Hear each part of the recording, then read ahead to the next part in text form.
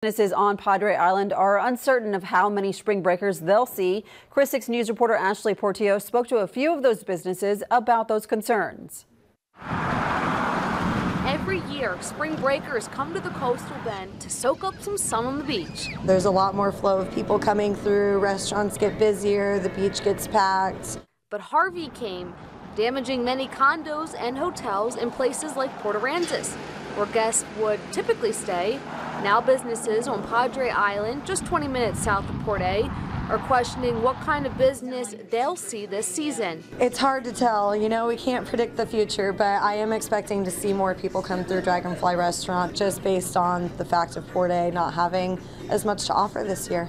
Mertens is a manager at Dragonfly, a restaurant on Padre Island. Although she is uncertain about this year's turnout, she says the restaurant has been getting ready for spring break by stocking up on supplies and having extra workers on hand. Another business on the island gearing up for visitors is La Palma.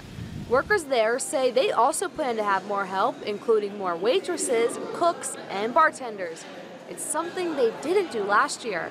But after Harvey, they saw business pick up a lot, and they hope that will continue this spring break. A lot of people had to move over here, and a lot of workers came, and it was a busy year, so we're expecting more people this year.